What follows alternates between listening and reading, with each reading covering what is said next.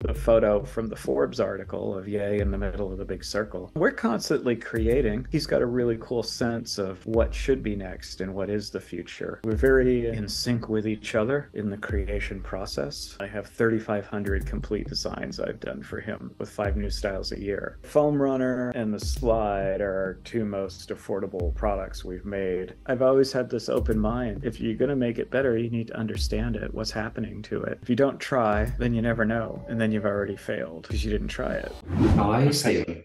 late afternoon sweet treat and some coffee. How's your week been? I know you've been traveling. Where did you just come back from? Was it Italy, you said? Yeah, we were there for a couple days. That's so cool. And I think you were at the beginning of last week, you were racing. Yeah, and then my I trashed my motor. How often do you go racing? 3 to 5 times a year, depending on if I stay in state or if I go race in Laguna Seca in Northern Cal, which I like the track a lot. But it depends on if the race has a group from my car. Sometimes they don't have a group for small sedans as far as the groups because they have like muscle cars, formula cars, Can-Am cars, Trans Am cars, and they don't have a small car group. There's nobody for me to race with. So, and it's not like people always ask, do you win? I'm like, of course not. I race a Volkswagen Beetle. It's like, um, but the car is fun because it's a historic car. That's all it's ever been is this race car since the day the first guy bought it in 1965. So I'm doing with it what it was meant to do. That is so cool, Stephen. Stephen, whereabouts are you currently based? Is it Los Angeles? No, I live in Lake Oswego, Oregon, kind of south of Portland. Um, it's a rather nice little city. God, how's the weather there now? Is it starting to cool off or is it still pretty warm? It's 87 and sunny today. Oh, nice. I don't know what that is in Celsius, but it seems warm. Let's look. Um, yeah, it's kind of warm. It's we've had a really nice summer, because it can be crappy here. if you're if you don't like the rain and the gray, 30 degrees Celsius. Oh, wow, that is warm. That's really Yeah, nice. for here.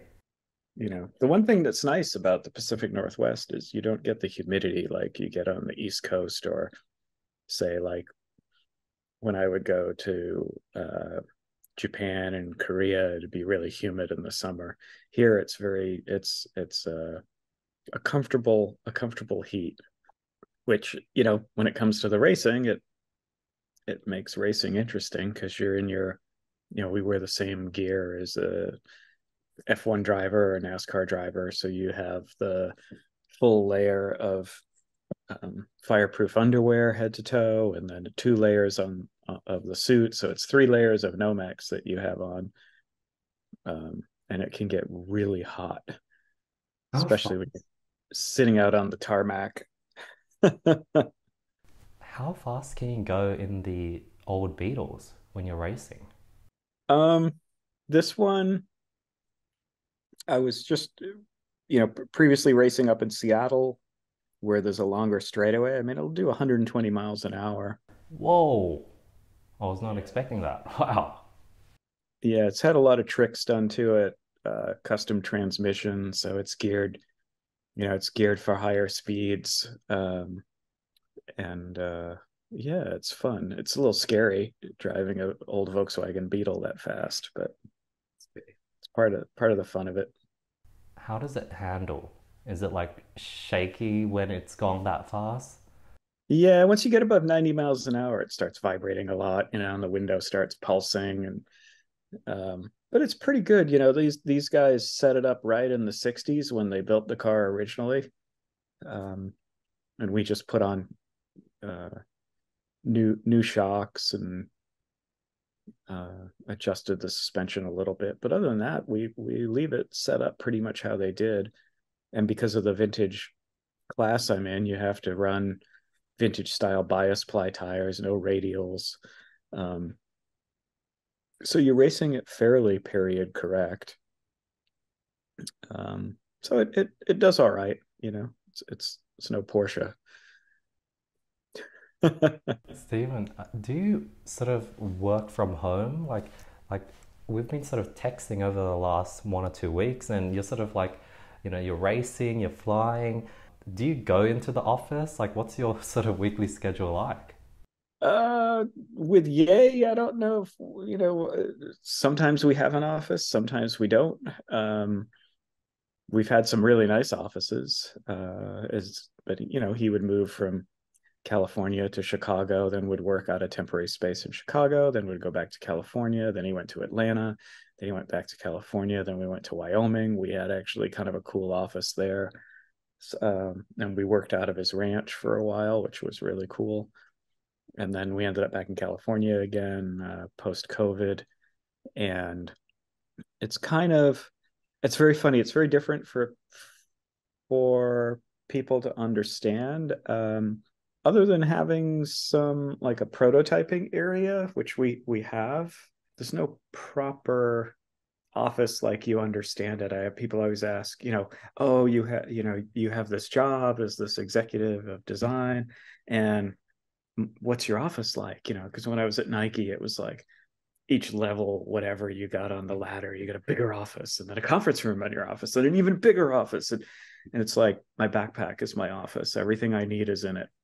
So when it comes to like prototyping and things like that, I have a lot of the machines that I need here at home, and I can make mostly anything prototype wise here.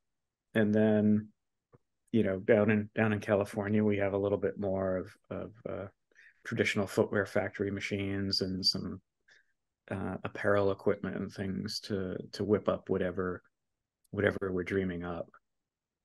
So it's a non-traditional office environment. What have you been prototyping and building as of late?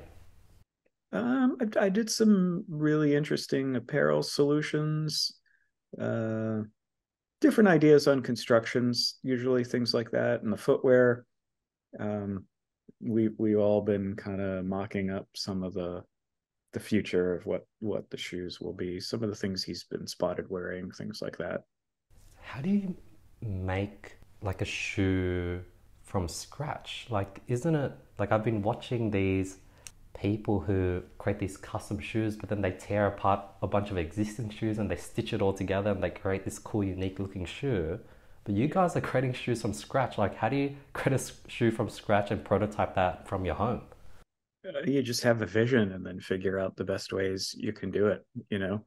Find some of the materials, mock up with some different materials. I mean, part of that improv from nothing gets you to a new place a lot of the times, and it also it kind of forces you to think different, minimalist as well as simplifying the construction, which at the end of the day is a good, it's a good thing, methodology wise and thought process wise, and if I need to go further, I'll go find somebody who can do a step or two or something that I need. I mean, when we had our shop in California, there's still pretty much anything I need. If I need it done, I'll send it down to one of my helpers and they'll make it for me and send it back up to me, or I'll take a trip down and go fabricate it down there if need be. It's all very fluid. It's not, like I said, it's not the traditional, you go over to Beaverton inside the berm at Nike, everything's there for you. It keeps it challenging and interesting. It puts you, I equate it sometimes to being dropped on a desert island and you have to figure out how to survive.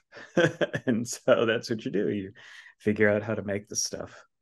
And yeah, my part of my background was fabricating and making things, and it's the old guard at New Balance. When I started as a 21, 22-year-old kid, they taught me shoemaking.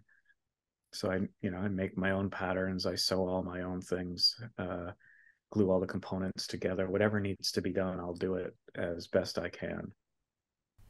Steve, when you're like creating, like, for example, the Yeezy slides or even the sole of a shoe, and there's like a certain shape and design, how do you sort of make that at home? Like, does it get 3D printed?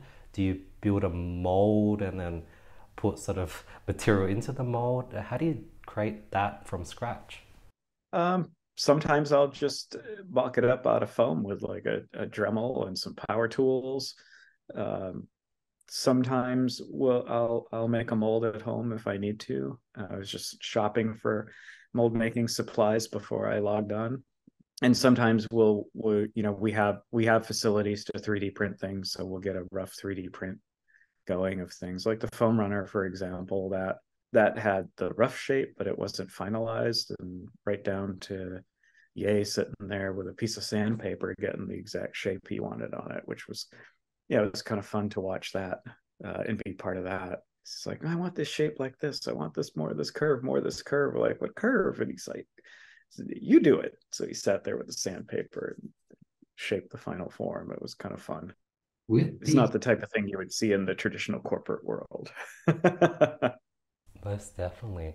With the constant copying of designs, are you guys constantly just chasing and running and sprinting to stay ahead? And the moment you come up with something innovative, it gets copied, and then now you're still running to sort of keep, like, is it this constant race and sprint that never stops?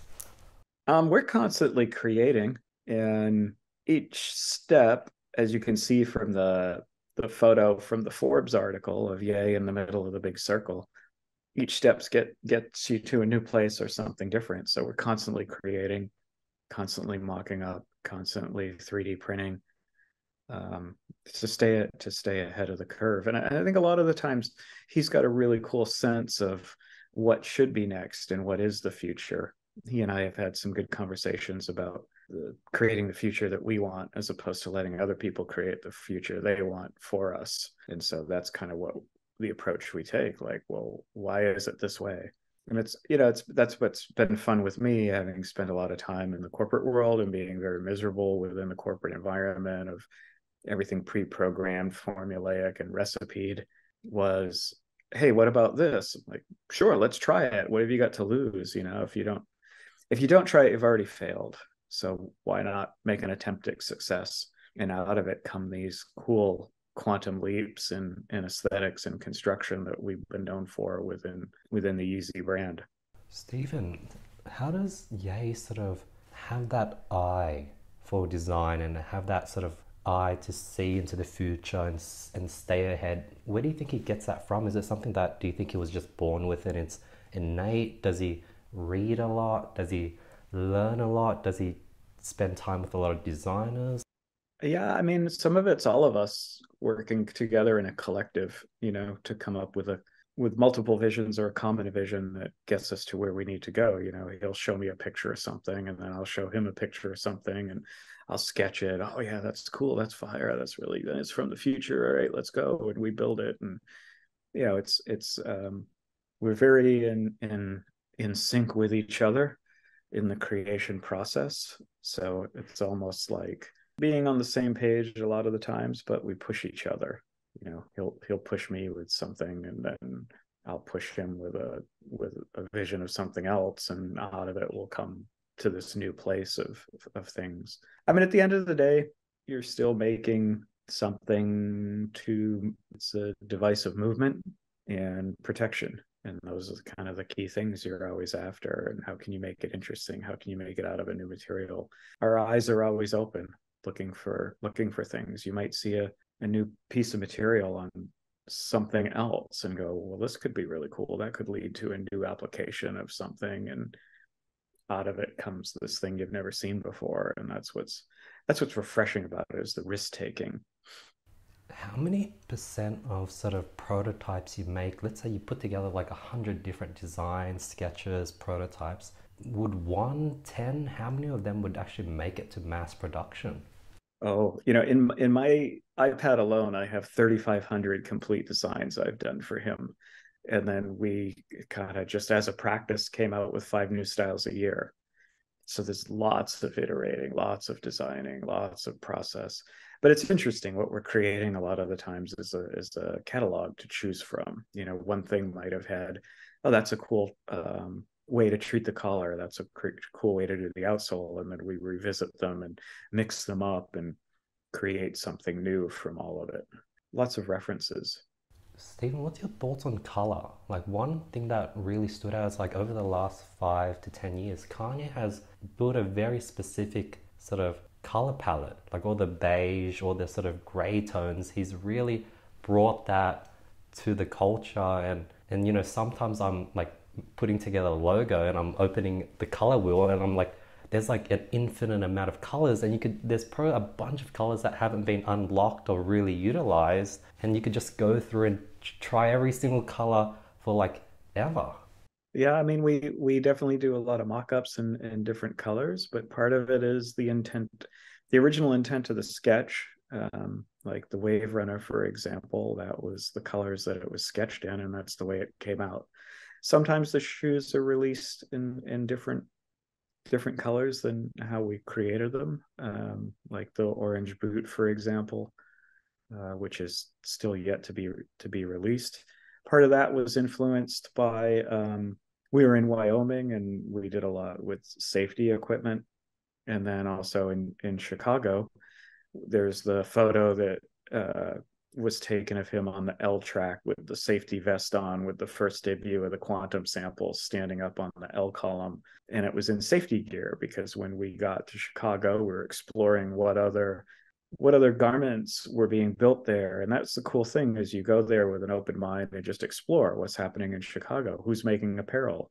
Who's making footwear? Where can we go? And we found a lot of safety equipment. So then that influenced the aesthetic and the colorways.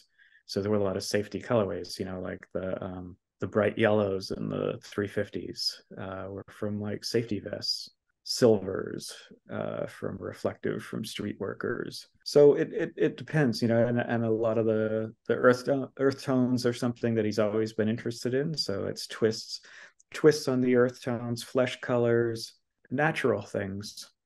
That's what's cool. That's what's cool about it. And when he first had me working on the Wave Runner, there's like 10 different colors in that thing. I'm like, what are we doing? And then when you see it all done and it's resolved, it's really interesting because that shoe almost hooks up with anything, right down to the little, it's neutrals and blues, there's blacks, there's the little 2 hits of orange and the ellipses and the heel, and it'll go with anything. That's what's so neat about it. And I think that's a lot of what just naturally happens the way we create the product, from the design, the patterning, and right down to the color choices, is that they become fairly universal. You're not thinking about it, but it just naturally happens, I guess. Stephen, what's your thoughts on like going all the way back and sort of studying like tribal clothing and tribal shoes and what people used to wear in the medieval ages, what people wore back in the days where people would hunt? Is that something you look back at? Yeah, I mean, we did some shoes inspired by that, some mock-ups like that. There's been a foam runner prototype photo from the next generation that's kind of popped up that was influenced by some medieval knitted shoes. There were It was cool when we were doing the domes, when he had built the domes in Calabasas. There was a first we built the dome, and the intent was to make it like housing, but then it became a universal space. He cut a hole in the floor and we put in a fire pit. So you think of like primitive times, caveman, you've got the fire pit inside your cave that brings you the warmth and the light in the dark, and then transformed into a cooking stone. We put a black slate round cooking stone on it, and then he had these 2 Armenian chefs. They would come and then cook us dinner every night on this cooking stone in the fire pit in the middle of the dome. It was cool. It just kept evolving. And a lot of that is very minimalist and primitive, fire, food, and just cooking on the open fire inside this minimalist dome. And I liked the vibe of the dome. I would go out in there and with my iPad and sketch inside there because it's very relaxing and very you could stay very focused. It was spiritual to be in it. And being in Southern California, it stayed like an even 74 degrees in there and night and day. It was actually a really cool space. What's Ye's sort of circle like? Does he have someone like you when it comes to shoes, someone else when it comes to clothing, someone else when it comes to architecture, and there's this sort of small group of sort of designers in different sort of aspects of life? Yeah, I think it crosses over multiples. Some of us actually work on it together. We cross over. One of the architects might have an interesting shape or form, and then can translate that into a piece of footwear or a garment. Some of the garment materials might inform what you're doing for finish treatment with inside the domiciles. So it all kind of cross references. I always equate it to there's a group of us that are the band, and then occasionally you cycle through session musicians. Like you need a violin player, but you're not going to have violin on every song. So you go get the violin player for the one song, but you get the best violin player in the world to help you out to cut the track. So I think we look at a lot of the design in a similar fashion to that. We're the core band. You got your drums, a bass player, vocalist, and keyboardist, and then like I said, you need a violin player, so you get that. You get a saxophone player, so you get the best sax player in the world, and they cut some tracks with you. So it's really interesting.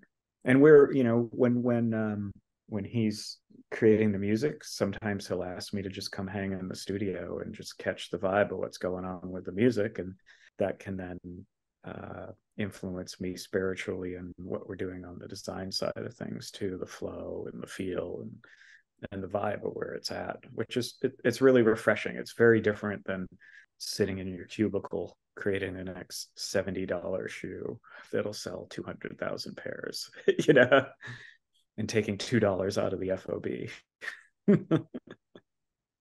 What does FOB stand for? Freight on board. So it's kind of it's your final cost versus the consumer.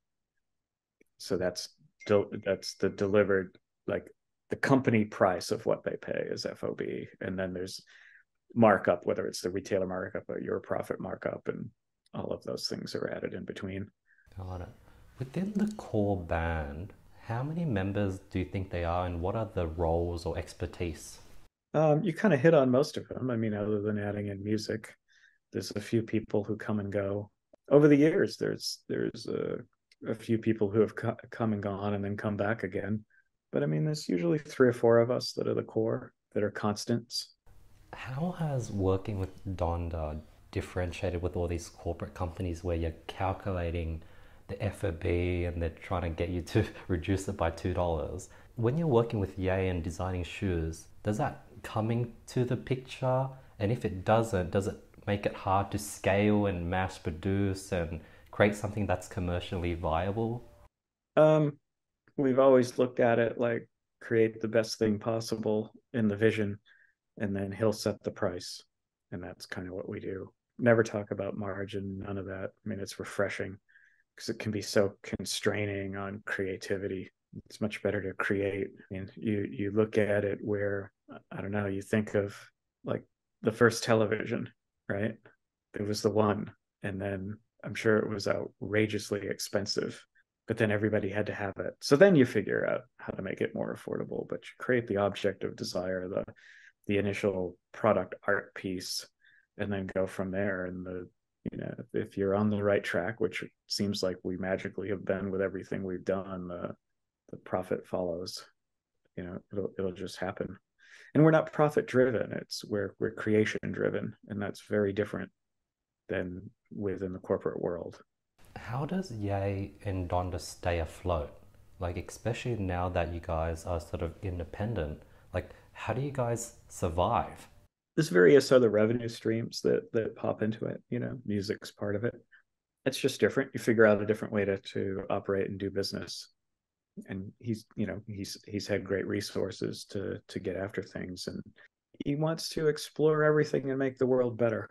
Have you guys done a drop since you guys gone independent? And do you guys plan to go like direct to consumer, do it just through e-commerce, or what's sort of the vision going forward? I mean, there's been, if you look at what we did, it was traditionally e-commerce. And if you, if essentially whoever was running Yeezy.com at the time, it's essentially direct to consumer through Yeezy.com. So it's already the model we've operated under. And occasionally something would trickle out into a brick and mortar retailer. He wants to do that himself, um, have our own stores. So we'll see what the future holds. You never know. It can change. How do you guys, because I know Ye has a vision of creating, $10 shirts, creating sort of affordable clothing where everyone could look fresh at an affordable price. How do you guys balance that aspect where you're just sort of scaling and sort of mass producing items against the innovating and creating a bunch of one-offs and being the first TV and it's high price? Like, how do you guys balance both ends of the spectrum? It's challenging at times. I mean, the $10 is a great goal, and creating democratic product is a great goal. But you see, it's always a balance between ability to produce, profitability, and desirability. So if you look, so Foam Runner and the Slide are our two most affordable products we've made, and the desirability is still there because they, in the resale market, the Slides, they were like $60. Resale, they're like upwards of 250 sometimes, which is wild because it means we could ask 200 for the Slides, but we don't. And the Foam Runner was kind of the first Yeezy shoe under $100, and that's what was really cool about that. But I mean, even those they resell for multiple hundreds of dollars. So there's definitely a ceiling for, there's a much higher ceiling for the prices of what we can ask for some of the product. It's just we don't. And it was really cool because the Foam Runner in particular, that was made in the USA for under $100, pretty groundbreaking at the time. Because I mean, even Crocs are made in Asia now. Nothing's made in the US, and that's purely for profitability. We did it for people to have jobs in America, which was kind of, very different to hear the footwear business want to do that. And yeah, it was a challenge to get Adidas to think different about it too, because they would immediately want to default to the profiteering. And it's like, no, no, no, no. This is about people. Who manufactured the foam runners and Yeezy slides? Like that American sort of warehouse or manufacturer, did they already produce shoes in America or did you guys have to restart something up? They were already making their own in-house brand, and we approached them to do ours, and so that's kind of where it came from. And then Adidas ultimately went and split production anyway back into China, which we weren't happy about. But what can you do about it? But we succeeded in what we wanted to do, which was show that you could make product in the US. It's how you think about it differently. And Stephen, with the foam runners and the Yeezy slides, what's your thoughts on like supply, demand, sort of resale price? Like, are you guys gonna make more foam runners? And if you do, will it be the same color or will it be different? All these one-time limited drops? What's your whole thoughts on sort of that? Only he knows. I mean, I'm sure Adidas will keep trying to drop some colorways because you know, they they have all the production equipment for it. So, but they still need his permission to sell it. When it comes to design, is there any IP or is there anything you could do to keep something that you made yours?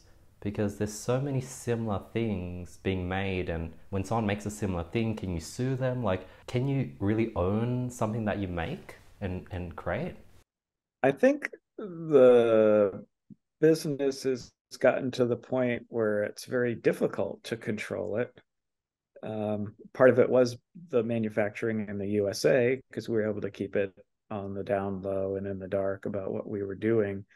And it is once it once Adidas split the production into China, that it was then opened up to vulnerability and copying. And I think it's just what you accept is part of the business, whether you like it or not, that things will be copied, riffed off of, replicated, pirated. So, and I think part of his mentality towards it is we're already into the next phase of the future, whatever, we're it's the past already. We're creating the next, which I think is, that's in some ways it's kind of refreshing, but it is missed opportunities to make some extra money. And if the demand is there for somebody to pirate it, then we're doing something right, you know. But we could make, it's obvious we could make more money if we continue to make more of our own, and protect it a little better. But that's the nature of where we are in the world right now. What's given that mentality? Are you constantly just creating new designs, looking at, like, are you just constantly looking for that next thing all the time? Given that every time you make something, it's going to be copied, it's going to be replicated. So all you can do is just go to the next and move forward. Yeah, stay a moving target and you'll survive, versus being sedentary and sit there.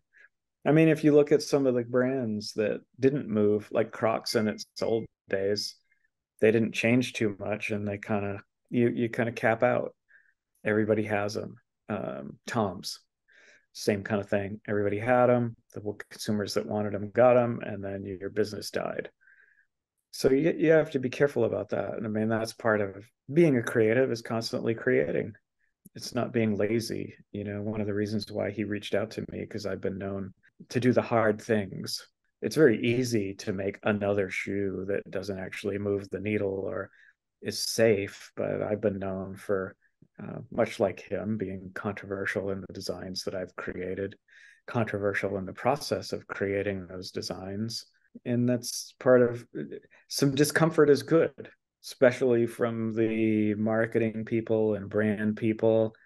Like, ooh, I don't know, I'm scared of that. I'm like, perfect, then I'm doing the right thing, because I should scare you.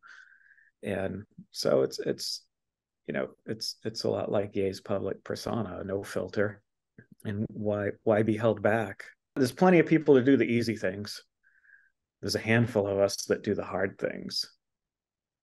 Stephen, what's the scariest shoe you made? Oh, I don't know. I mean, the Fury, the Reebok Fury scared a lot of people. It's still, that's what's so cool about it, is it's very futuristic even today, even though it's going to be 35 years old. And it's pretty nuts when you think about it. Yeah, that's insane. It's 35. I did not know it was that old. Wow. Yeah, I first drew it in like 91, thereabouts. So it's getting close. Yeah, I don't know. That one scared a lot of people, especially within Reebok. They didn't know what to do until firemen yelled at them. Even the Wave Runner scared a lot of people, because the business in the market was very 350, simplistic, one piece knitted, and all of a sudden this thing comes out with 35 parts on it. And it was a futuristic throwback, I guess is the way. I don't want to say retro futurism, because that's not right. It was a futuristic throwback. The thing that was cool about it, and the thing that's cool about a lot of the designs that we do together, he and I, is that we never set to create these iconic products, but they just naturally happen that way. I mean, much like when he creates music, it's like an instant hit or instant classic. And the Wave Runner in particular, you look at that one, the 700, you can't tell when it's from. It's got a 80s 90s vibe, but is it? It could have been made yesterday, it could have been made today, it could be made tomorrow. You don't know where it's from. It was instant, and you look at it and you're almost like, it's always been there. Of course it's always been there. And when we create the product, we're creating this accessible art for the kids. And that's what's cool. It's not, sometimes people think, oh, you only made so many, but it's part of it is a limited edition, but then you make the limited edition of each color versus the one style. And you end up making a lot of them, but its different colors then become the limited collector thing. And I like to wear them all, to be honest. I mean, they're shoes. At the end of the day, you should use them. We made them comfortable so that you'd wear them. But again, at the end of the day, it's for a lot of these kids, not everybody can afford a Warhol or a Mona Lisa. And so it gives them that little piece of art to collect and display and cherish. And that's the designs are art pieces. If you look at the language, it's not like in your face, like, oh yeah, look, this is obviously a Yeezy shoe when you look at it, because we took down the other style and we just kind of changed the other style a little bit so it's all familyed. Some of the styles that we've done are very different from each other, but that art piece that he and I together and add to it, there's a strand of Yeezy DNA that he instills in it where you immediately look at it and like, oh yeah, that's a Yeezy, because the slide is very different than the Wave Runner, than the 500, than the 450, the 350. They're all very different, but you look at them immediately and of course it's a Yeezy. And if you see anything that looks even remotely like it, you're like, oh yeah, look, somebody ripped off the Yeezys. You know what I mean? They never say, oh, look at that. As an individual item, there's like, oh, that's a ripoff of the Yeezy because of that aesthetic that we created in this strand of DNA that interconnects it all, whether it's the color palette, the materializations. You look, there's no branding, there's no logo. We don't have to rely on that. I mean, a lot of times Nike will, or in Adidas, they'll rely on the three stripes or the swoosh, like you have to see the swoosh to know that it's a Nike. If you took the swoosh off, what would it be? And basically we create it without branding, without a logo. It doesn't need it. It's a crutch. What's your thoughts on, comfort versus design versus the, how good the shoe is? Because I was just thinking of the Nike, their runners, the one that all their marathon runners use, and it has like crazy tech in it. What's your thoughts on those three different aspects? I guess tech, design, and comfort. I think what we've done and what he's done in particular was smash down those walls of classification. What are they for? You look at the 350. What's it for? Is it for running? Maybe. Is it for basketball? Wouldn't be the best, but you could ball in it, play tennis in it. Maybe. You can chill out in it, walk around. It doesn't have to be categorized or put in a box. And I mean, if, say like the Wave Runner, yeah, we call it the Runner. It's inspired by, and you could run in it. I mean, that's what one of the reasons why he brought me in. So like I inherently build in the performance aspect into it, but it's still fashionable and cool and interesting looking. So I think it's very hard, and that's where a lot of these companies can't replicate what we do, because they have this innate desire to classify, to box, to constrain, and we reject that. Like the foam runner, in theory you could go run in it. Would I don't know, but you can run for the bus and it looks really cool, and it's simple. They float. You can use them as a beach shoe. Again, what is it? What box does it fall in? It doesn't. And I think that's it's a very hard thing for companies to achieve, or to understand how we're able to do things like that, because everything's segmented and recipeed, and we smashed it all down and created a new thing. And I think that's, again, part of that's that agent provocateur, question everything kind of mentality that allows us to do these products that nobody else can. I mean, and they're comfortable. One of the things when I first started with him, he said to me, Yeezy makes life easy. So that's kind of what we do. Some of the shoes are slip-ons because you just want to jump in them and go. They're all comfortable. That's the ultimate goal. I mean, make them as comfortable as possible. Are there any brands that you sort of have your eye on, whether it's like Lavons or Axel Arigatos, any sort of obscure brands that sort of pique your interest, Stephen? For me, I don't know. It's rather interesting because you could see where, part of what we did is we kind of broke a lot of the rules, and we were the point of the spear as far as driving the business. And with us going quiet right now, it doesn't seem like there's enough of a push or innovation and things. I mean, I see some brands coming up strong. So like On, I think the kids are looking for something different. I mean, it might even give a chance for an Anta or a Li Ning to creep up with something cool. They're definitely trying different things and they're getting better and better looking. So it's hard to say. There's so many. That's the thing with the internet and globalization. There's so many brands that everybody has access to, but there's still only a handful of us that are the leaders of what we're doing. I mean, New Balance is definitely strong coming back from Italy. That 550 basketball shoe that I did in 88, 89. I mean, 50% of the people I saw were wearing the 550. It was crazy. I mean, it's mind blowing for me to see it. Like, holy crap, you know, I wish I got a piece of them. Yeah.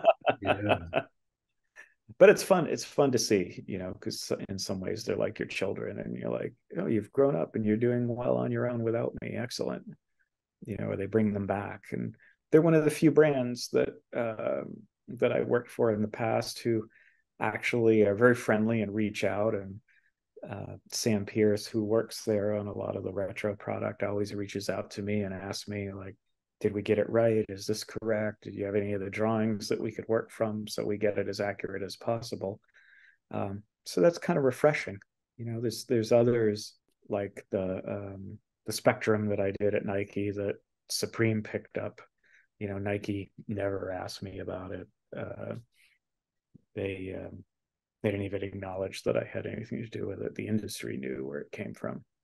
You know, they kind of erase you once you're out the door.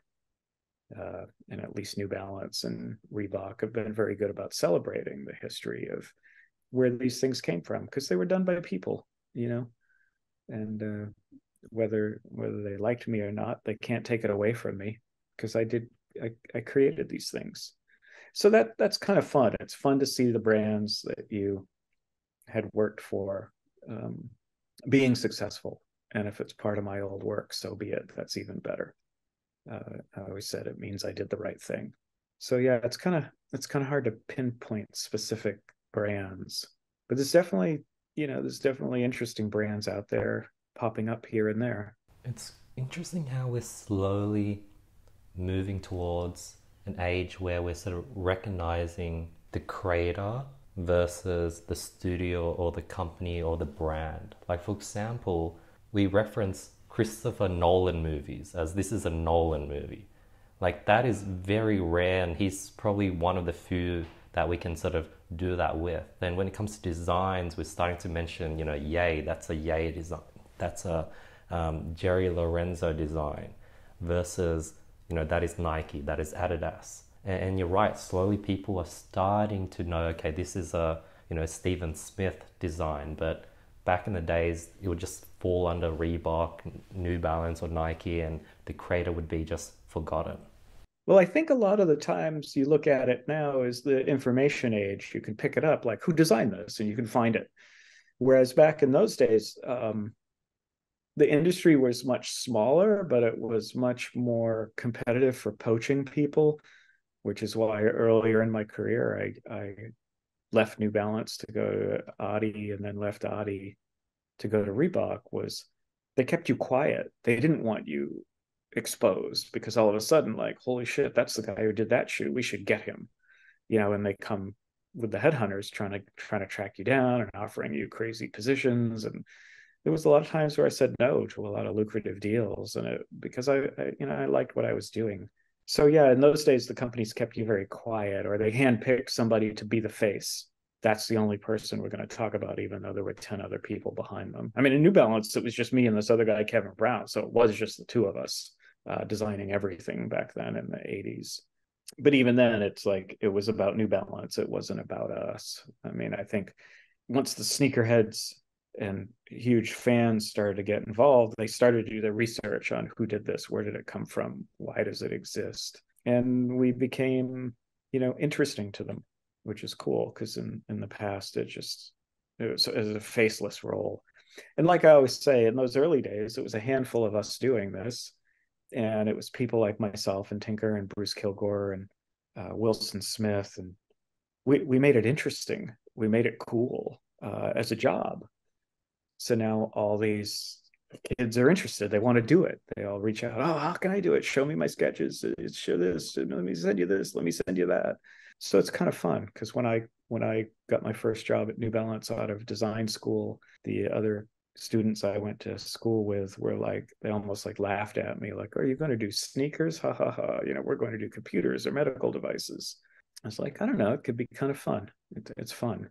And I ran. So I could, to me, it was cool. I get to design something for me, not that personal in the design that you're always designing for yourself, but something that I can use. Because a lot of the times when we were in those early days of computers, you're designing these massive workstations that went into laboratories and things and medical devices that 12 surgeons in the whole world would ever use. And your design wasn't accessible. And so with me, when I did the sneakers at New Balance, 100,000, 200,000 people could see and appreciate my designs. And now after all these years, it's millions of people can appreciate my designs, which is cool. It's very rewarding, like to walk through a city or an airport and, oh, look, there's a 574, there's a 550, and you want to go up and thank every one of them. Thank you for appreciating my design. And it's humbling. And I think that, it's interesting. It's been fun. How has the Yeezy design looked like before and after you? Oh, if you think about it, there was the 750, the 350 V1, 350 V2. I think the 350 V2 kind of opened the door for something different. And then when I started with them, a lot of the times in the corporate world, you get a brief and then you do 4 sketches and you narrow the 4 down to 2. You go to a bunch of committees, a bunch of people go, I don't know. And then you get the one and then you sit there and develop the one.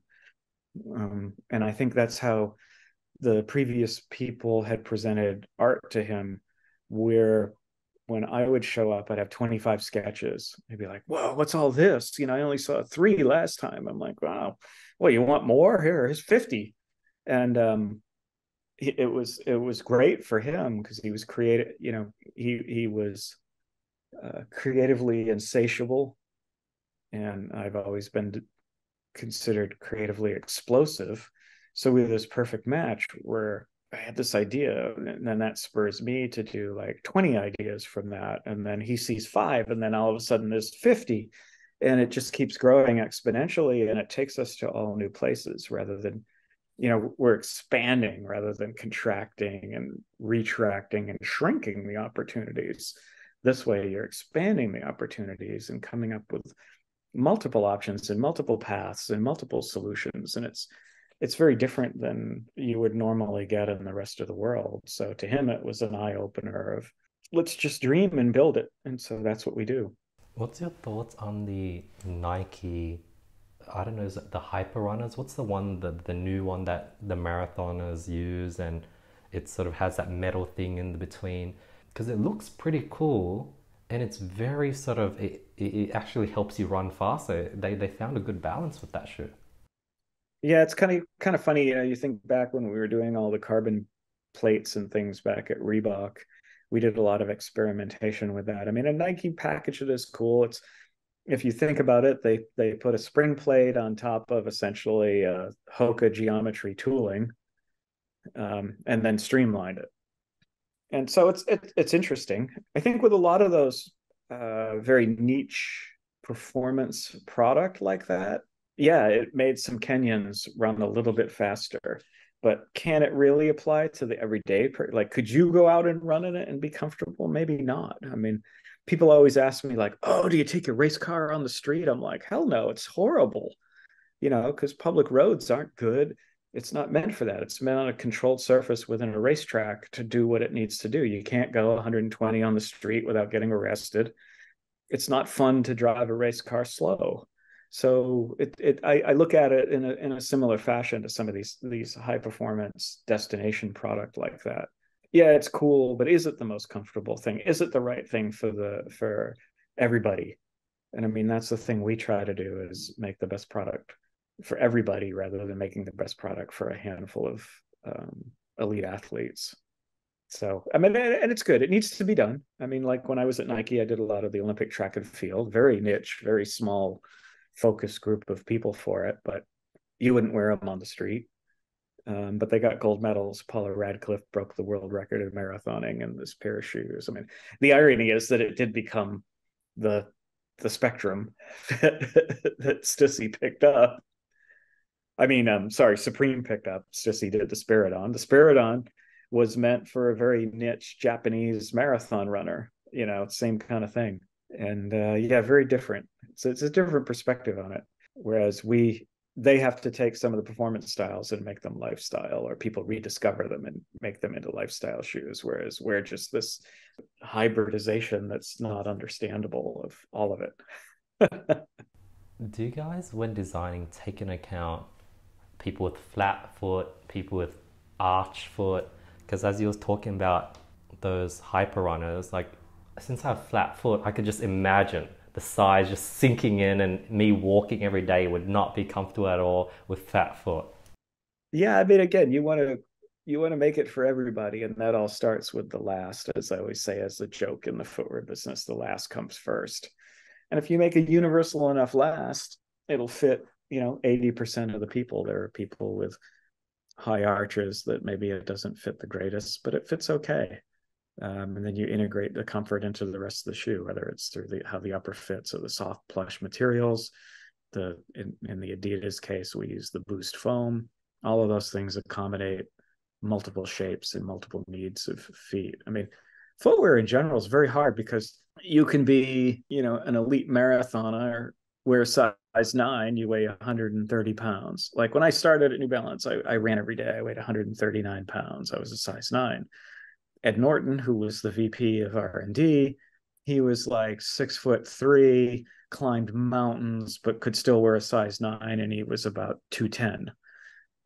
So all of a sudden the shoe needs to serve me at 139, him at 210, and it's very different. I mean, you can get some people who are a little overweight, maybe they're like 300 pounds wearing a size 9, and then here's a Kenyan who weighs 110 pounds who's a size 9. It has to, the product has to work for both. So it's a challenge sometimes. So I think you make it as accommodating as you possibly can, and the fit, the shape of the last, and everything else. Does that make sense? It does. Is it possible, like, to create like I have a memory foam bed where like I sleep and it sort of molds to my back and body. Like as you're talking about that, like could you create like a memory foam sole that pops up for people with arches and it's flat for people with flat foot? Like what type of innovation have you guys thought of? Some of the sock liners, the insoles, they have memory foam in them. The hardest thing is like what you're saying. So in your sleep, you're static, right? So you're sinking into it almost like a sarcophagus, right?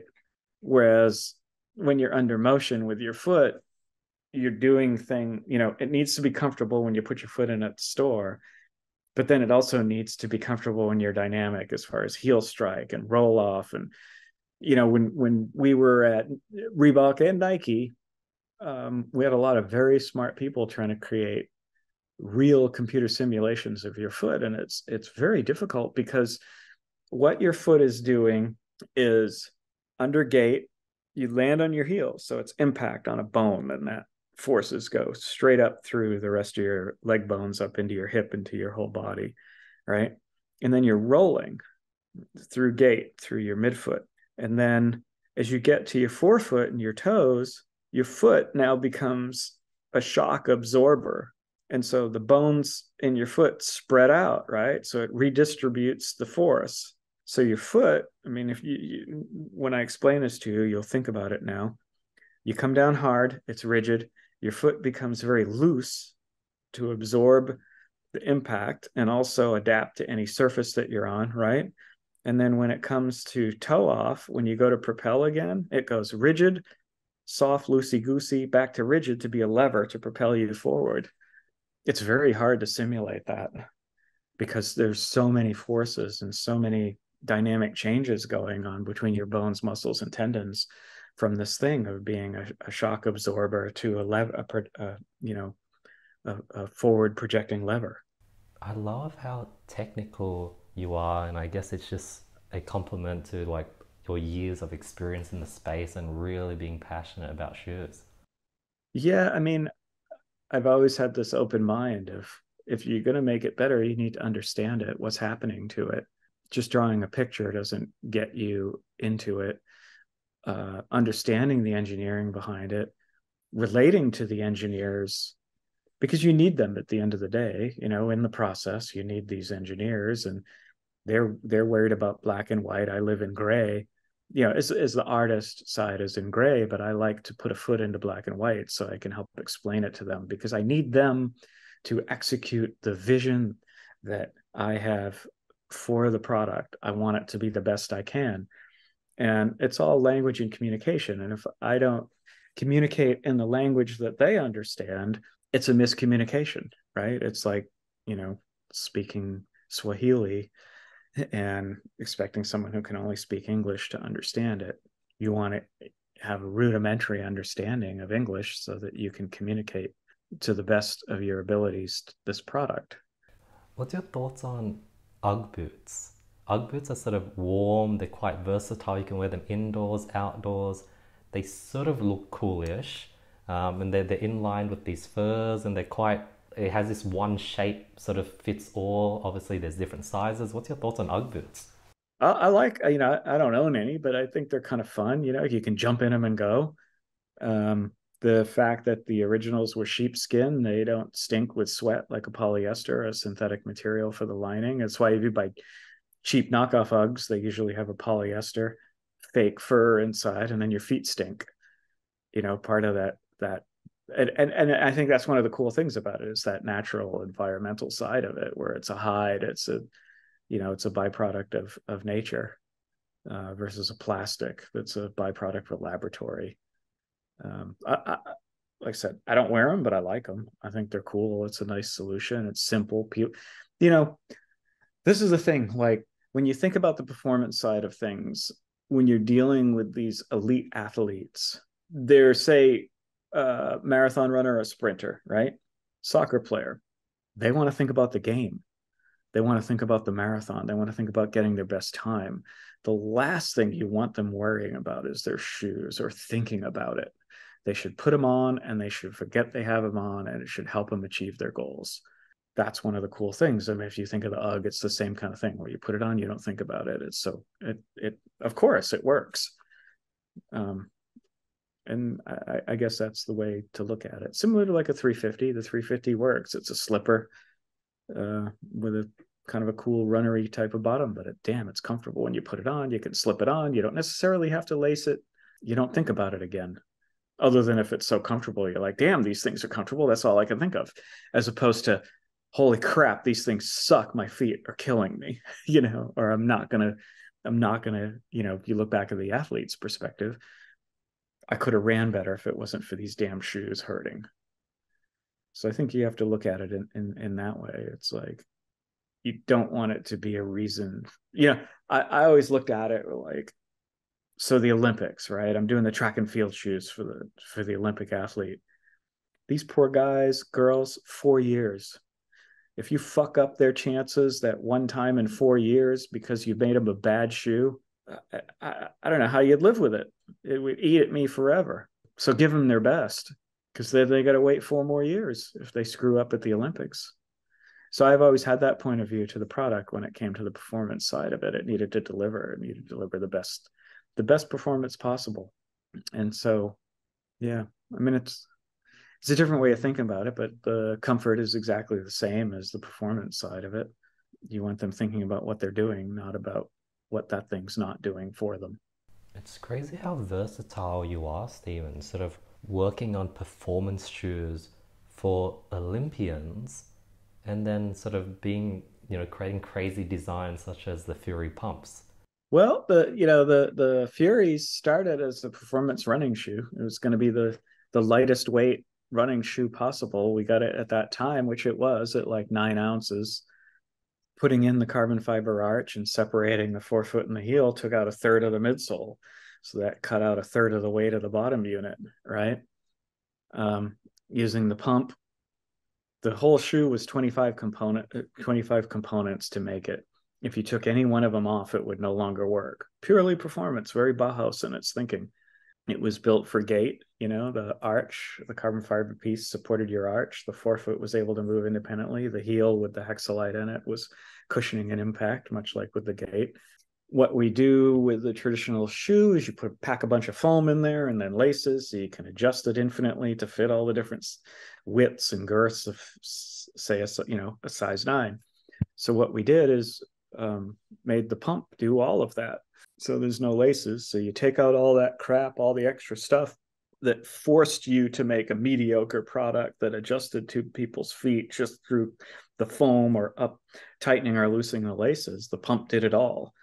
And so by taking away all those extra components, then it allowed you to put the profit that you had into all those extra, pieces that were pennies. You add up like 35 of those 10-cent pieces. Now you got 350 that you're putting crap in, and you put that 350 into a much more technical material, say like the carbon fiber arch piece or the pump platters.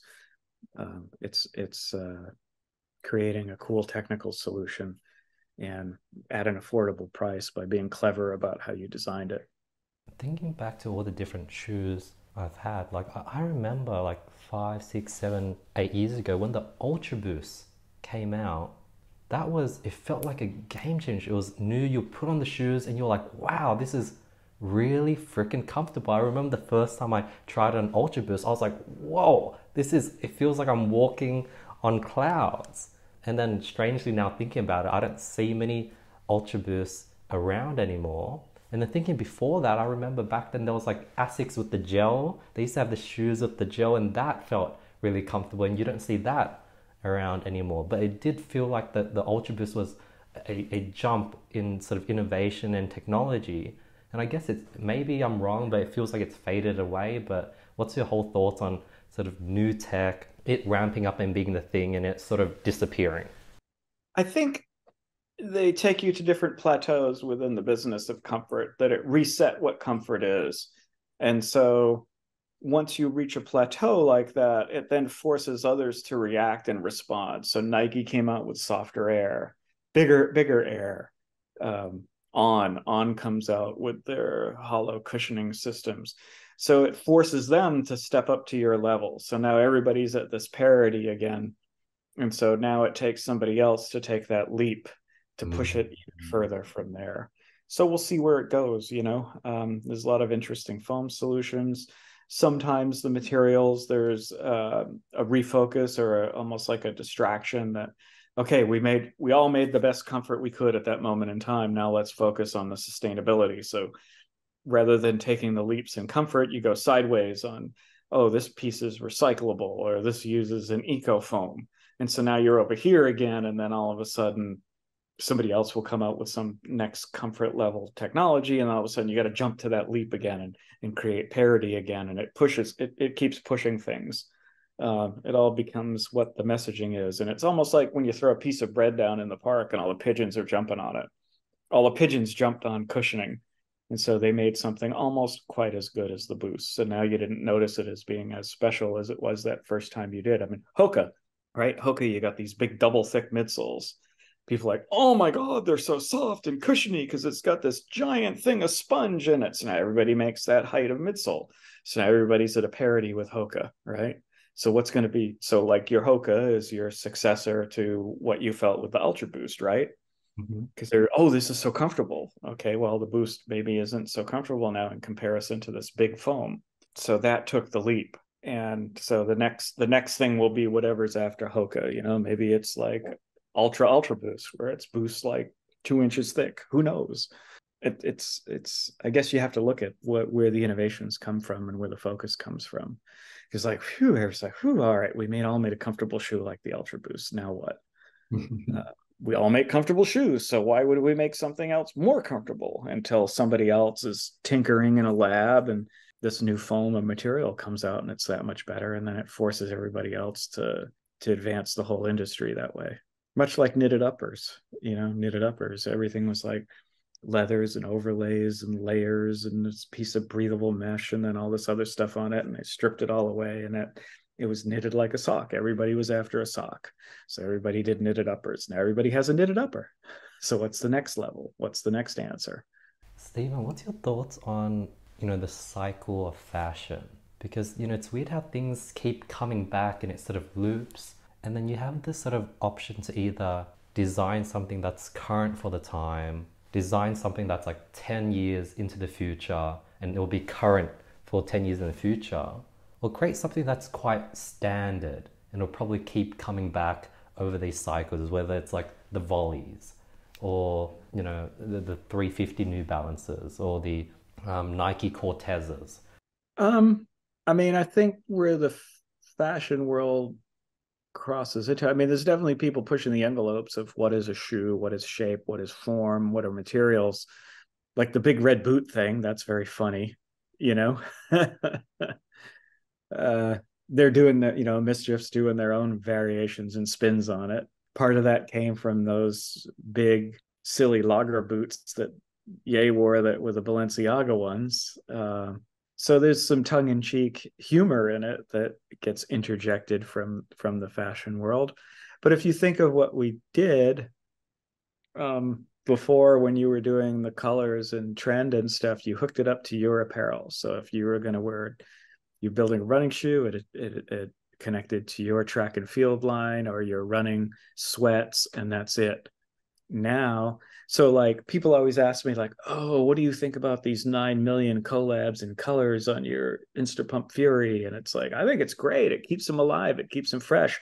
I never imagined some of the colors and patterns that people have used on them, the Vetements ones, amazing reinterpretations of or application of a graphic to what I created as this canvas for them to apply their palette to. It's interesting. It's fun. Like I never imagined it ever being a fashion shoe, yet here it is. It keeps it alive. It keeps it interesting. It keeps it fresh. So I think the fashion world brings that into it. Materials, even some of the materials from runway find their way into some of these shoes. I mean, whoever thought there'd be a Margiela version of the Fury, So there it is. There it is on the runway with big, massive heels and tabby toes and things like that I never envisioned it evolving into. So it's kind of fun. It's fun to see people play with your original design. Do you ever look at different type of sort of shoes like slippers, gum boots, hiking boots, female sort of heels, and look at all these completely different type of sort of footwear and sort of just think about it? Yeah, I mean, we're always looking at everything. I mean, that's the thing about being a good designer is having your eyes open to everything that's going on. I mean, I remember when I did this track spike at Reebok called the MV01, and it was kind of the first aerodynamically shrouded track spike. And then it showed up on Paris on runway models. It had to have killed their feet, but that was kind of the first one of those first times where I ever saw somebody taking something absolutely purely performance and wearing it in a fashion sense. So they're looking at what we're doing. And so that to me was like, okay, I should look at what they're doing. So maybe some of this language and commonalities can understand each other. And then, even on the factory side of things, you can learn different construction details and things from some of the heels, how they're made, how they get materials to take a certain shape or form. I find all of that stuff fascinating. And again, what we do now doesn't necessarily have to be tied into sport and connecting. It needs to tie into fashion at some point so that people can wear, get it hooked up to other brands and other aesthetics and other areas of fashion than what we originally imagined it to be. I love how involved you are with like the numbers. You sort of know the FOB, the profit margins. Then you also want to go to the warehouse and talk to the manufacturers and talk to the engineers and then talk to the professionals, whether it's athletes or people in fashion. And you're involved in the whole sort of process, like the whole vertical sort of process of a shoe. I have always looked at it, and I think it was inherent, maybe from my mom being a school teacher. You should learn something new every day, and information's great. Why not get as much as you can? And part of it is, so like we're working on the 450, with the fingers on it.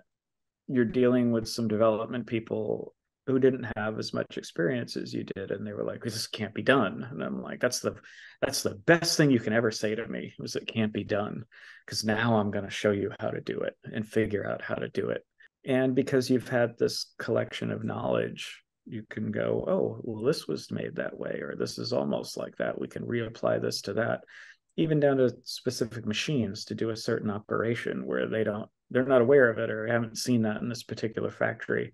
Information is key. It's a great tool. I've been blessed and cursed with this crazy photographic memory from my father, and Ye has a very similar aspect to his mind, in that you're collecting all of this information and you're retaining it all, and it's like a gigantic library in your head.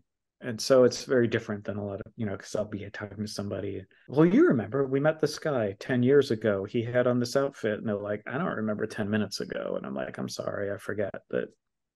You forget that people aren't like you. And like I always tell people, I can remember exactly what I had on my first day of work almost 39 years ago at New Balance, what I wore, who I talked to, what I did. It's a strange thing, because you think everybody else is like you, but then you realize they're not. Like, well, remember we went here and we saw that, and they're like, nope. And you're like, sorry, well, let me tell you then, this is what we saw, this is what we did, who we talked to.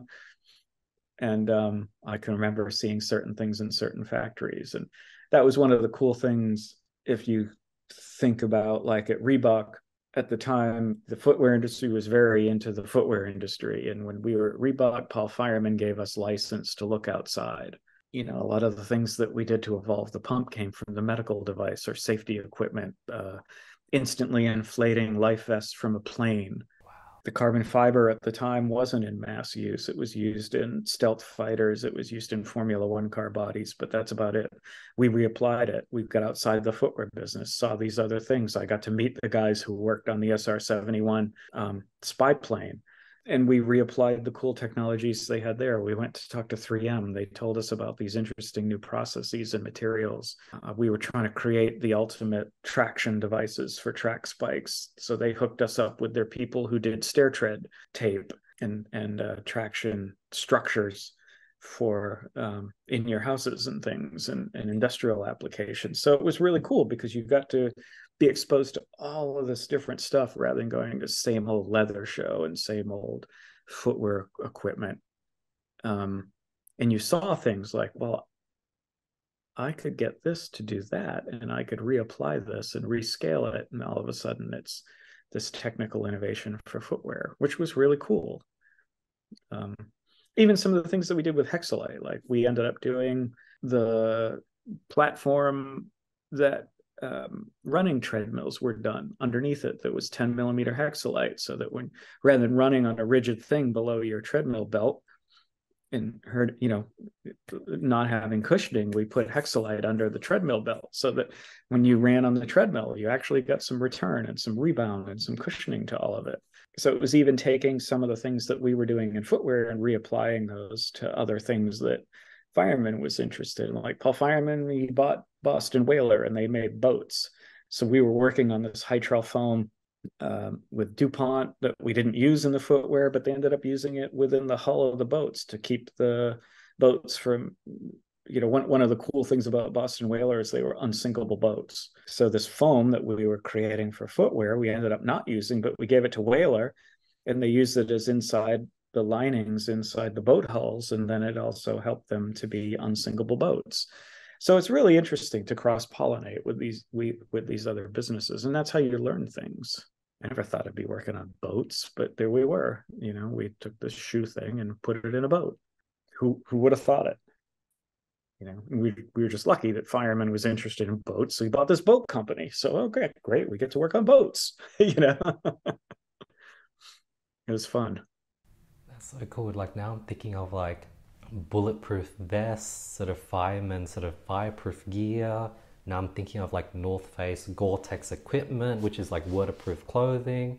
And you've probably touched on all those different aspects of materials and technology, and you're able to combine that experience and into your current work.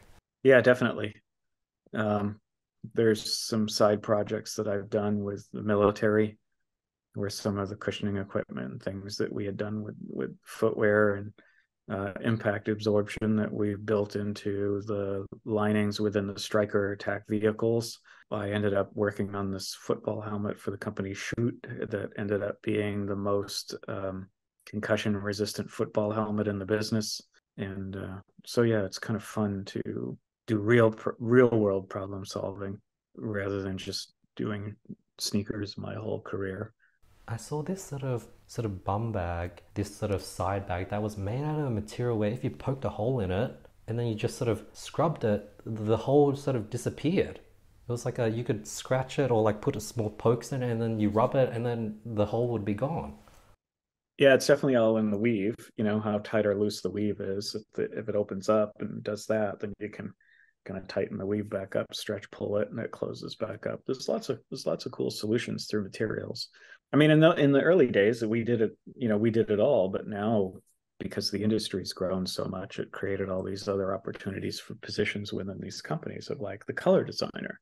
And so you do the shoe in one or two colors that you intend it to be in, and then it goes to a color designer to do all those multiple colorways that keep dropping every 6 months. Same with materials. You build the original one, or your materials person shows you this thing like, I found this material. What do you think we can do with it? And then your brain starts going, and you come up with an application of it. So say something like that, where you're able to close the hole back up or repair itself. So it's nice to have all of these specialists feeding you ideas, you feeding them ideas. And again, it creates new opportunities for new positions for other people to have jobs, which I think is really cool. That's a cool thing, because in those early days we had to do it all ourselves, right down to CAD. I did all the blueprint drawings by hand that then would go with pencil and paper, and then they would cut the molds from it. Now it's all CAD or 3D, and it's 3D printed. I mean, things we could have only dreamed about back in those days. And yet we still create the same type of product, but with all these incredible technologies and resources at our disposal. One of the things I used to stress about, maybe 1 or 2 years ago was that, I would have editors, developers, copywriters, people who help with getting guests on my podcast. So I have all these people who are specifically doing this one task in my team, but then every day I could go through what they're doing. I could find something that they could do better at it. And all of a sudden my problems are multiplied by 5, 6, 7 different sort of aspects of my business. And in my mind, I'm like, you're just doing one thing. You should be doing that one thing better than me spreading myself across 7 things. Like, I'm so angry that I'm catching these things and I have to juggle 7 things and you can't get that one thing right. We all do it. I ended up with it with some of the developers. We're like, why can't you fucking do it this way? I can see it in my head. Here's the machine. Here's how it's done.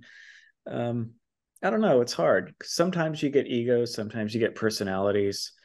Sometimes maybe it's our fault because we didn't communicate the goal. Yeah, it's hard. It's hard to explain. I mean, that's part of the magic of working with people. Part of why I probably, in the past, the old Steven would be labeled as difficult to work with, because I'm like, why the fuck can't you see it? I can see it. It's in my head and I draw it. I'm like, look, this is how you do it. And they're like, God, he's such a pain in the ass. He's making me work hard. And, like I said, it's easy to do the easy things. It's not easy to do the hard things. And I've prided myself on doing the hard things. But those are the things that take you to a new place, that take you to those groundbreaking, the next levels of things. If it was easy, everybody would do it. You're like super chill and calm, and sort of you have that sort of calm energy, but then you probably do know what works, what looks good. So you must be also critical when someone does something that you know for a fact doesn't look good.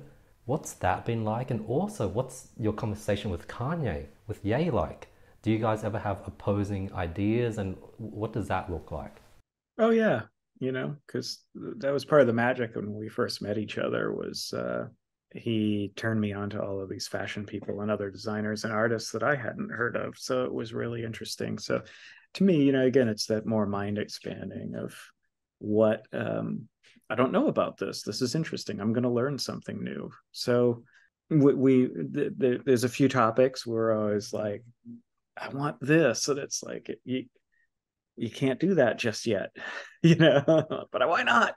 We'll do it. And I'm like, well, the infrastructure is not there. Well, let's build the infrastructure. And it's like, well, yeah, but now you can't have it in 2 days. And it might take 2 years, but I want it in 2 days. And you're like, well, so you have to do your best, at some point. But I always say if you don't try, then you never know. And then you've already failed because you didn't try it. So why not try it? Risk failure, but the failure could also lead you to something different or another place that you weren't even thinking about. I mean, as much as I love Nikola Tesla more than Edison at least had a great quote, is like, I've never failed. I've only found 10,000 ways not to do something. And I think, that's a good perspective to have on some of the product creation and questioning things like, what do you got to lose? It might actually work. You hear the old, that's a cliche in the movies. That's such a crazy idea. It just might work. And I think you have to look at it that way. Maybe it's not a crazy idea. Why don't you try it? I remember there was a podcast, maybe it was Ye on Joe Rogan, where he was talking about how he had a realization. It was like, I don't want shoelaces. There's no need for shoelaces. And it sort of made sense. And then as I was writing that down, I was like, is it possible to create a shoe that fits all sizes? Like, we don't need size US 5 to US 15. Have something that's like a sock that is sort of expandable and contraction, and you just have one thing. Like, there's no need for sizes. Maybe. Again, like I said, there's no such thing as a bad idea. There's just those that work and those that don't. And part of it's a moment in time where the technology maybe doesn't exist, but it gives you a goal. I always explained it as when we talked about innovation, we spent a lot of time thinking about it at Reebok and when we had our small team. And innovation's on a continuum. You're always trying to solve, there's universal problems you're always trying to solve. You work for a company, there's moments in time where things need to drop out of that continuum for the business, right? We need a new pump shoe. Okay, so you're working. All right, the company needs a new pump shoe. You drop it out. It's 80% there. But then you go right back on the continuum to perfection. You can never get there, but it's the goal, that chaotic quest of finding the end. But there is really no end, because all of a sudden new material pop up. And that, again, kind of like where I was talking about the advancement of the cushioning, and a new solution pops up. So now that takes you further and further and further. But there's common problems you're always trying to solve: fit, form, function, and now with fashion dropped into it. They're endless goals, right? Because people are different, and sizes are different. I mean, that's the thing. It's not just like you put a size 9 in a copier and it blows it up. It's like the foot changes across the X, Y, and Z axis. It's very different as the shoe grows. Like the heels kind of stays roughly the same size, maybe a 5% growth, but the length is dramatic. The width is, that changes on a 10 to 15% percentage on the scale. So it's hard to do that universal thing. And then you have different width, people with different width feet, even within, again, like a size 9. So it's very challenging to try and create these universal sizing and universal fit and universal comfort. What do you sort of mainly focus on, Stephen? Like, when I sort of look at sort of like Seinfeld, the comedian, every day he tries to write a joke. Do you sort of try to create a new, unique design every day? Do you try to create and look at new materials every day? Do you look at sort of new ways to create comfort? Like, Or do you do all of that every day? Is there one thing that you focus on mainly that's your strength?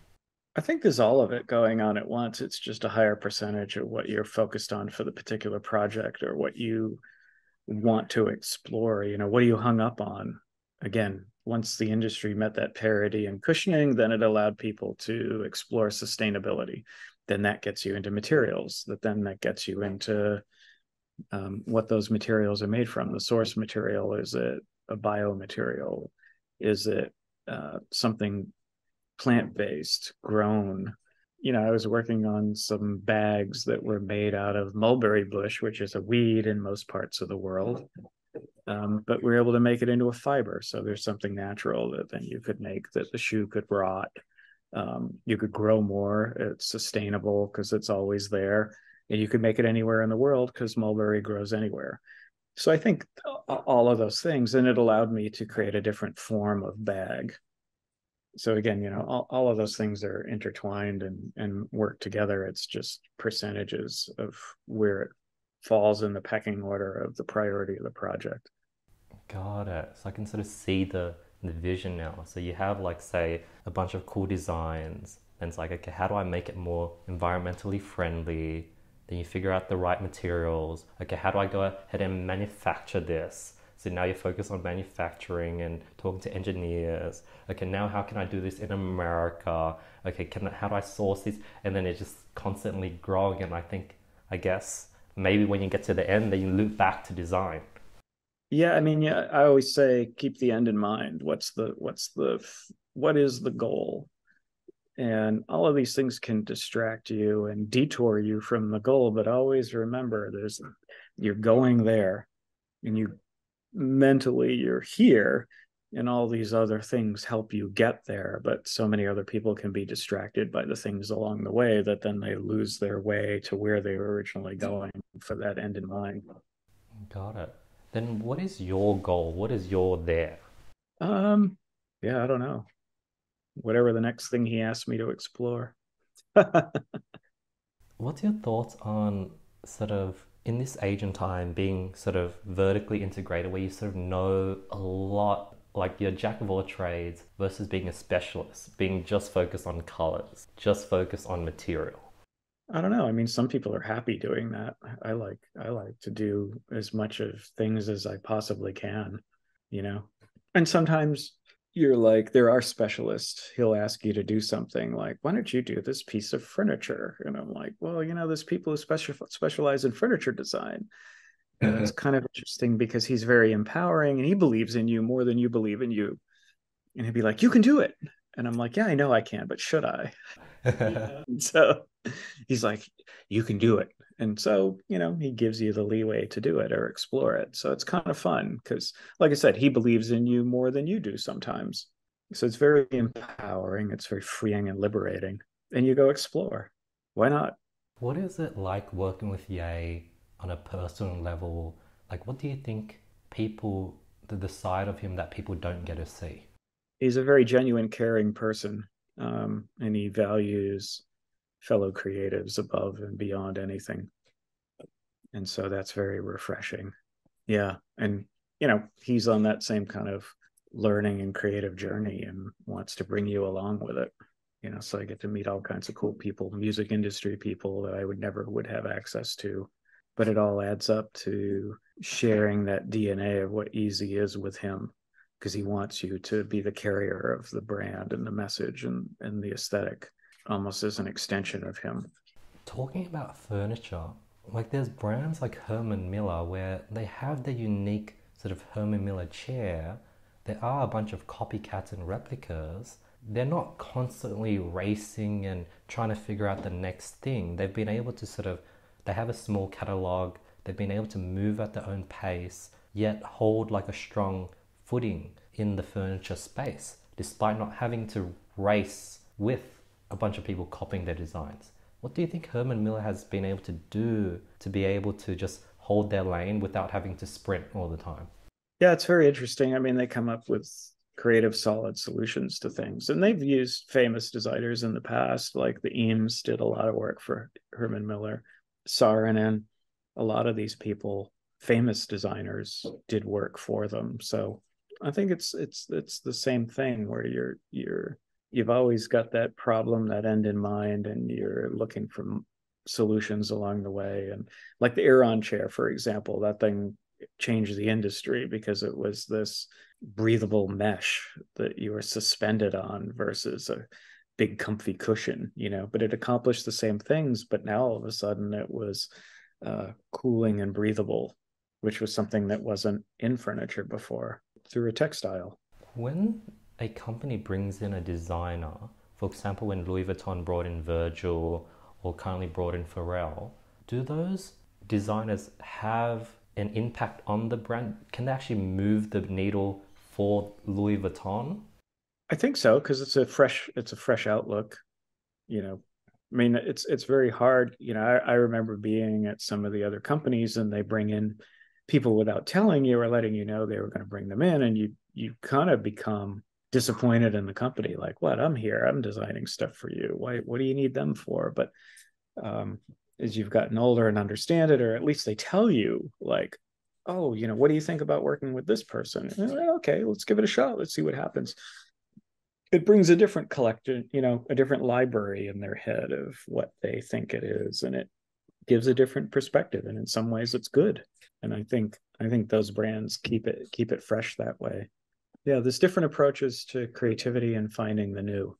Stephen, what do you think your sort of style is? Like coming from that space, like what's your thoughts? Like you sort of, well, what type of shoes would you be wearing?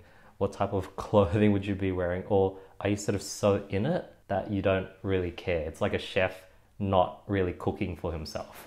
Yeah, I mean, I think that's an important thing to understand is, I'm designing for teens and 20 somethings aesthetically. So I'm not that. I think it's a hard thing for some designers to rectify is you're not necessarily designing for yourself. You have to look at who it's for and understand them better. Because at the end of the day, we create objects of desire. That was one of the things at Reebok. There was a fundamental change in those days where we were competing against ourselves. We were competing against the Nike, the New Balance, the Adidas. And then came this thing called a Walkman, right? And it was in our price zone. So now all of a sudden you're competing against Sony and you want that kid's $150 and they can get this music player that played tapes they can take anywhere with them. And now all of a sudden you're just doing a dumb foot covering.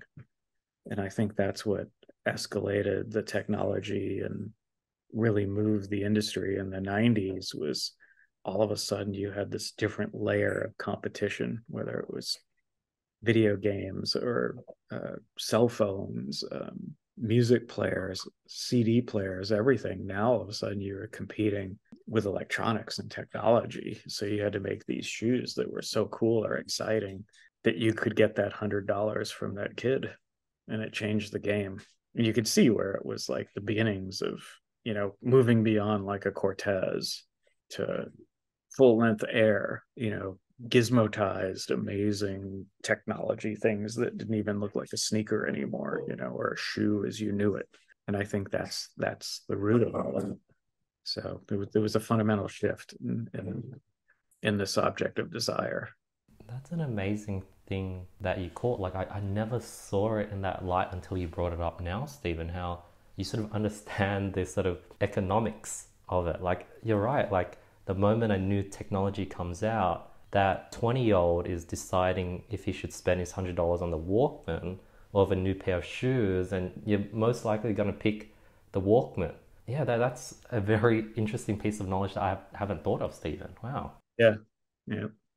It changed the industry. How about clothing, Stephen? Do you work much with clothing?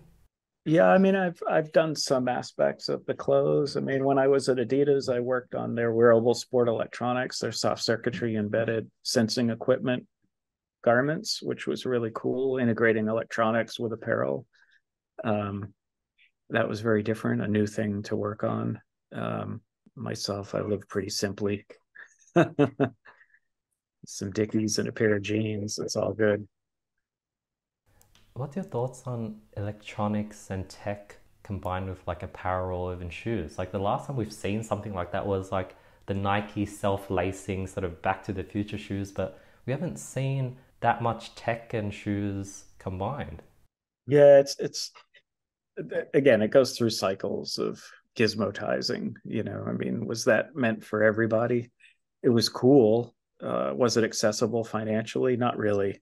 And then, as Nike got deeper into sustainability, now you've got all these things that have all these rare earth materials in it that don't go away, with the batteries and the magnets and things that drove it, and the gears and things that aren't sustainable, that don't rot. So now all of a sudden it's a conflict for them. Are we eco-conscious or are we tech? And so, one gets louder than the other, and the other thing quietly goes away. There was a whole thing with wearables, with all like nitinol and self opening breathing apparel. And I mean, I don't think the industry was ready for that. Some of those materials don't hold up to washing. There's the realities of garments. um, you wash them every day, so how well would all that technology hold out? Can you separate it from it? Does the consumer want to be bothered with taking apart their shirt to wash it, to take this piece of electronics out and preserve it? Because that's where all the money is in the garment. It's t-shirt's a t-shirt, but all of a sudden you've got this $200 piece of electronics that needs to interface in it. So all of those things become factors in the success of these, cool, interesting ideas. There's a balance of cool, interesting, affordability, and then at some point they reach each other and it becomes mass marketable. When you travel to, Europe or Japan or go to places around the world with Yay, what are some interesting things that you've picked up or seen from these other cultures? I know Yay is a big fan of Japan. Yeah, I mean, I love Japan. It's my favorite place. Although Singapore was pretty damn cool. I had fun in Singapore. I think it's just being in that culture, the mindset, how they behave. There's no better nerds than the Japanese for being embedded in, once they go into something, they go deep. And so I think it's that focus. Again, Japan's my favorite. Europe's fun. It's a different perspective. It's still the Western world. You can see just a slight twist on things there, what's going on. It all depends. Sometimes you'll see the strangest thing just sitting at home, like, what the hell is that? And that'll trigger an idea. Stephen, talking about home, what's that cool wooden box that you have behind you with that crank towards Oh, your... that's a 1916 Edison phonograph. So it's over 110 years old record player. you know And it has speakers, and you put in like a big black disc, and you wind it up.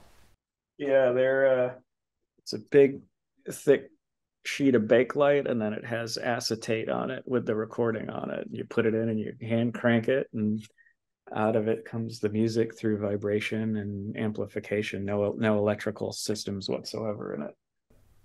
That is so cool. I remember there was like a phase where everyone was buying out those record players, like the portable ones, the ones that you could put on your desk, and those became vintage with the big sort of metal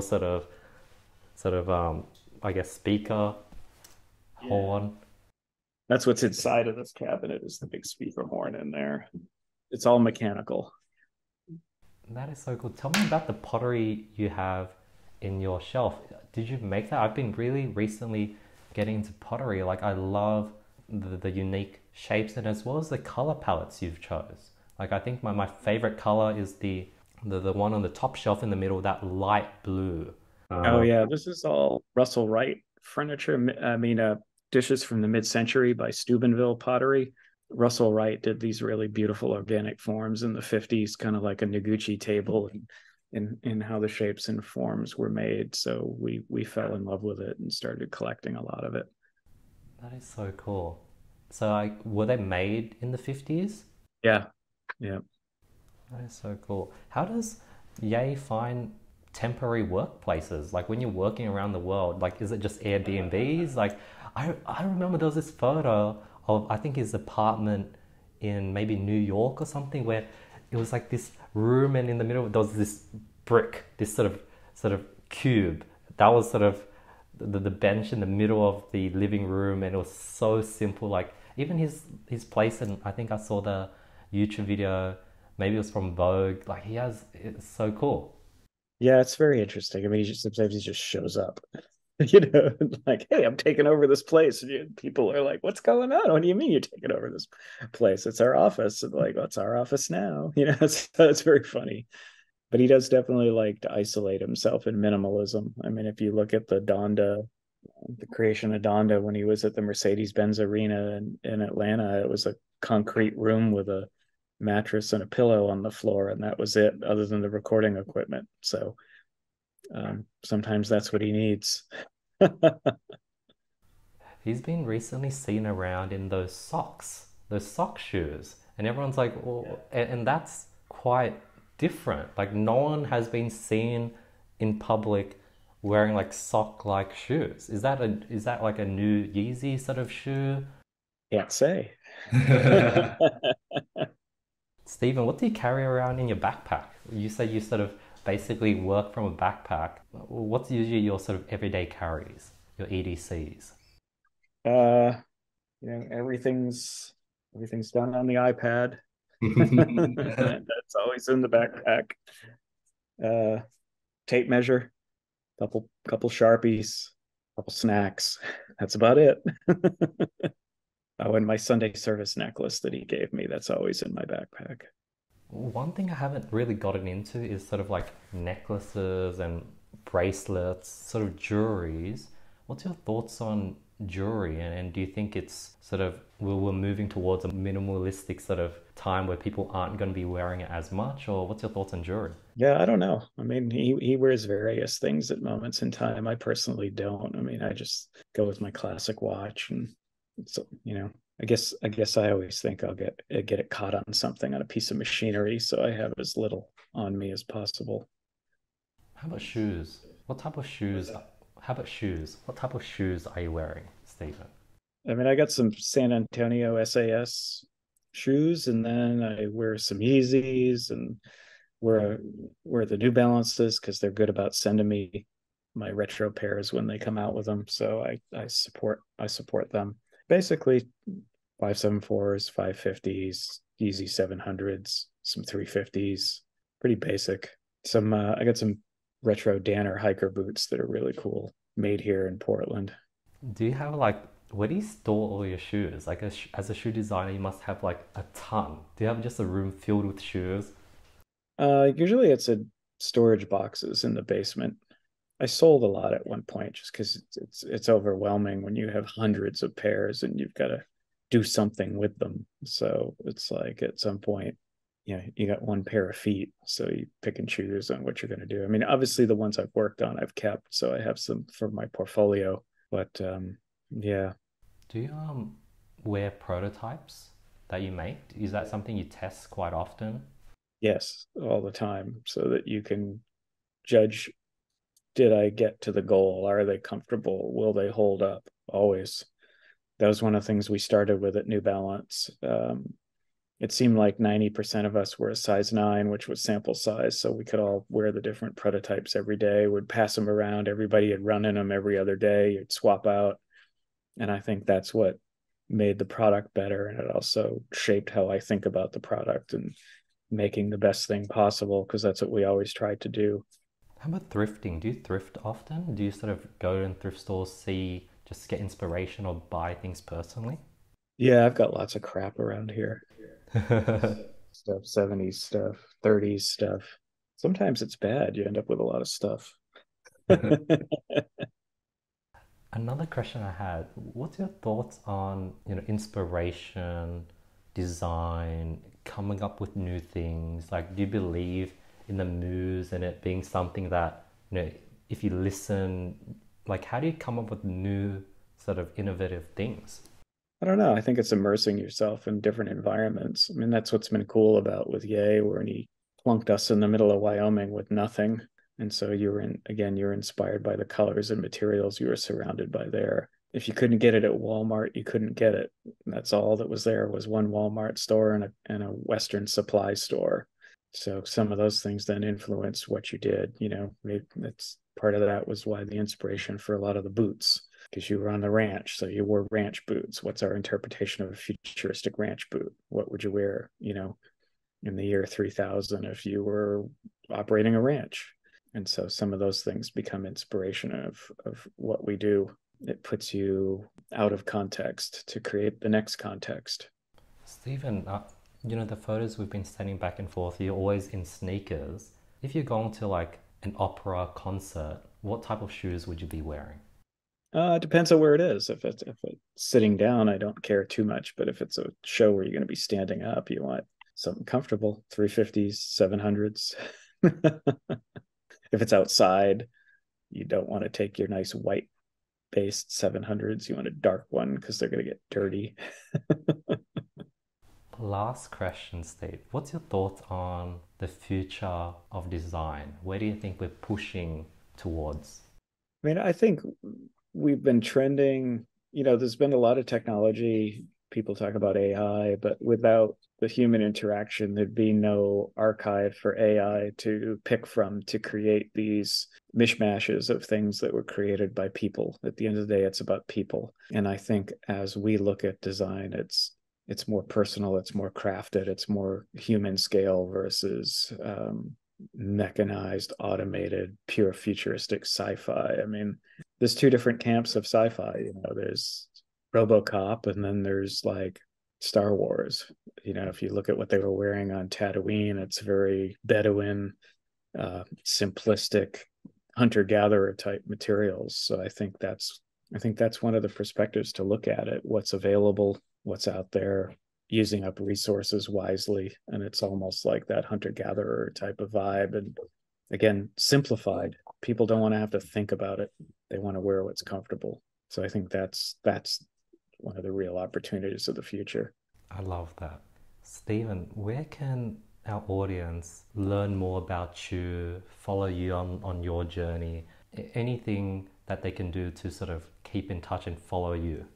I mean, the only social media I'm really on anymore is Instagram, some LinkedIn, but I don't do too much on it. You can Google a lot. There's been a lot of good articles written about me. It was funny. I met one of my heroes was this guy Bob Gurr, and he's like the last living Imagineer that helped Walt Disney create all of the rides in the park, and super cool guy. He's like 91 years old, and we were walking around, and somebody asked like, "Oh, Bob, where can I see more of your work?" And he stopped and he went, "Google me." So it was very funny. I always remembered that. I'm like, I want to get to a point where I could say that. So I think I'm at that point now where you'll Google me and you'll find info there on the various articles and websites that have done stuff on me. But Instagram's a good one to follow. The things I really post things on there that interest me, and then the footwear stuff and apparel stuff and whatever. A lot of car stuff. You'll see a lot of car stuff and various design things. So I think that's kind of the best one.